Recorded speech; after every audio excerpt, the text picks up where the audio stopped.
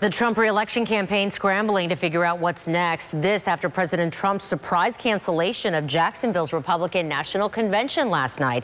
Capitol reporter Forrest Saunders finds out what happens after Florida's COVID-19 case surge prompted that change. We won't do a big crowded convention per se. It's just not the right time for that. With the big event a bust, President Trump's campaign staff now focusing on COVID-19 safety. Members trying to change the RNC message from full steam ahead earlier this week. America wasn't built by people who hide. To the president calling for cancellation after consulting experts. The president saw all the data, talked to the folks, and said, we're not going to do that.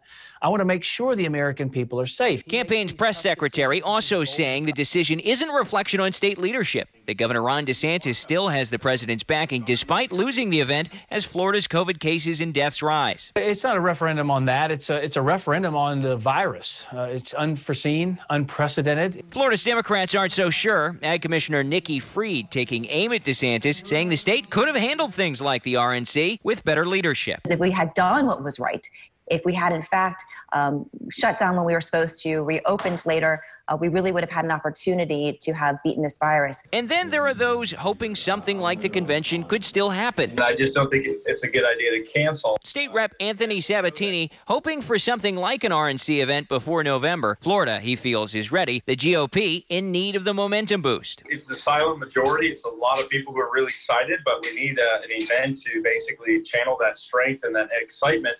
At the Capitol, Forrest Saunders, ABC Action News.